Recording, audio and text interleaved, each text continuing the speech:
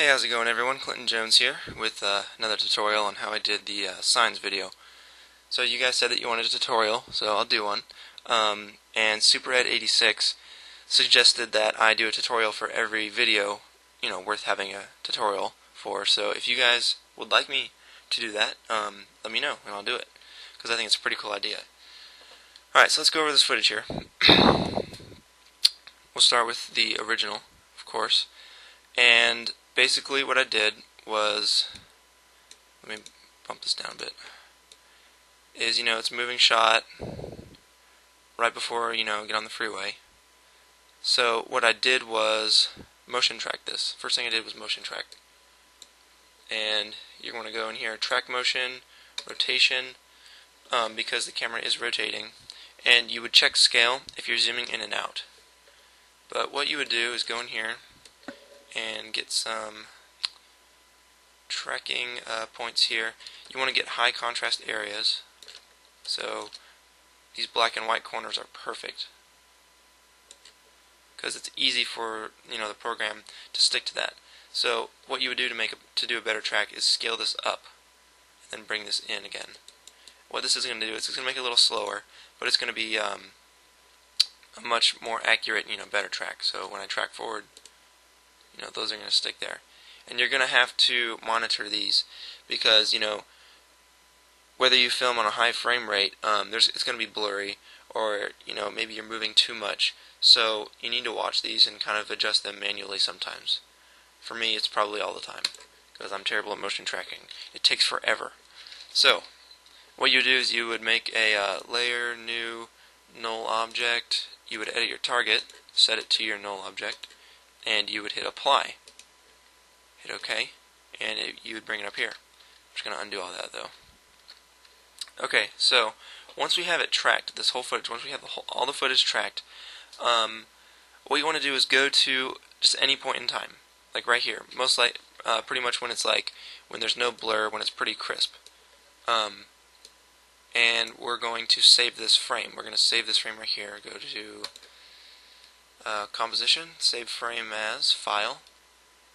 Just save it as a Photoshop layer, and we're going to open this up in Photoshop. Now what you're going to do in Photoshop is use the clone stamp tool to take pieces from here and just kind of paint it over, and eventually just make paint out this 575 here. And you want to take this and paint out all this stuff and get this Georgia 5 out of here. Same for this, the red, paint out the interstate. So you want to keep building it up, keep layering until you paint all this stuff out. One thing to keep in mind, don't just paint out this 5 and the 7 and the 5. Make a whole layer that goes from here and it cuts off here. Make this whole thing blue. That way, when you bring it back into After Effects and you motion track it and add the blur, it's not going to kind of, if it's just the 5, 7, and the 5, and it doesn't go all the way out to here, and you add motion blur, you're going to see it underneath. So, with that in mind, we are going to turn on some of these layers, and you'll see that if I solo that, it's just this whole piece. Turn on all these, and you see we have these blank signs. Then, I'm still in Photoshop here, I added back in some pictures. So I took, the Facebook sign, and then I took the Twitter sign. I finally got a Twitter, so if you want to follow me, if you have any interest in following me on Twitter, this is it right here. Then I added my face in here, pwnisher, YouTube, broadcast yourself. So one thing to keep in mind when you're doing this, this white, it's not perfectly white. It matches this white right here. And this black is not perfectly black, it's kind of gray.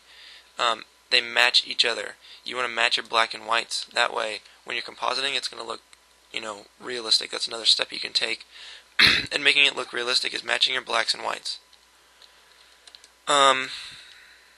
Alright, so once you have that finished in Photoshop, and they're all on their own layers, as you can see here, they're all their own layers, you're going to want to go to File, Import, File, and when you open a Photoshop file, it's going to bring up this box here. You're going to choose Editable Layer Styles. Hit OK, and you're going to get something like this. You can see all my layers here. What you want to do is just copy and paste all of these, Control-C, Control-V, into this comp. Hopefully your marker should still be on the frame that you saved out. If you wanted to, you can hit Control-1, or not Control, Shift-1, and make a little marker there, so that you can go back to the frame, paste it here, so it's like perfectly aligned.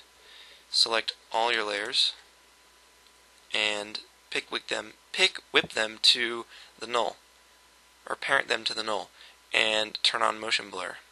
And make sure you turn this on too, because if it's not, then it won't work. So, once we have all that out of the way, it should stick pretty well. Just like that. Alright, so let's talk about another shot. Another technique. This is kind of, this is cheating here. So, I mean, it looks good, but I consider it cheating. So, this is not footage.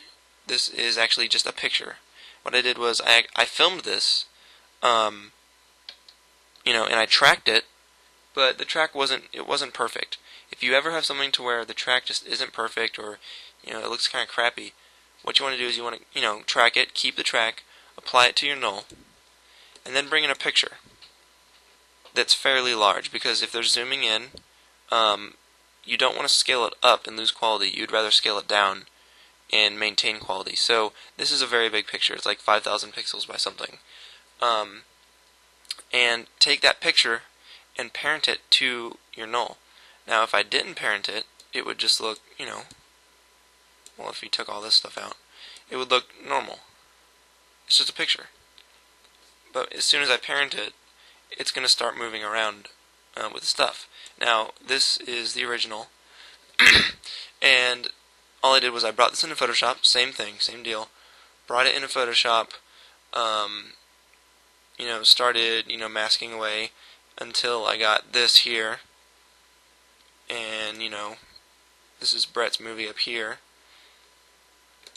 and then Freddie Wong right here. So, all I did was, I did that, I saved it out as the Photoshop file, and I copied and pasted these pictures into this composition, and it's going to be perfectly stuck to this billboard here because it's just a picture.